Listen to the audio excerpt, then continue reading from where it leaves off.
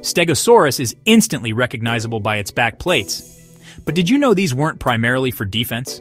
They were actually temperature regulators. Blood vessels ran through these thin plates, allowing Stegosaurus to cool down or warm up by adjusting blood flow and turning like solar panels toward or away from the sun.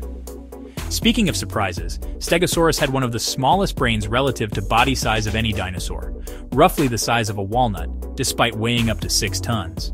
This led to the myth they had a second brain in their rear, which was actually an enlarged nerve cluster that helped control their massive back legs and tail. Their famous spiked tail, called a thagomizer, a term coined by a Far Side cartoon, now adopted by paleontologists, could swing at speeds of over 80 miles per hour, enough to impale even the toughest predator. Recent fossil evidence suggests they may have lived in herds, with adults forming protective circles around juveniles when threatened. A complex social behavior we wouldn't expect from a walnut-brained dinosaur. And while they may look clumsy, Stegosaurus could actually rear up on its hind legs to reach higher vegetation, effectively doubling its feeding range in prehistoric forests. Stegosaurus, proving that sometimes the most recognizable dinosaurs still have the most to teach us.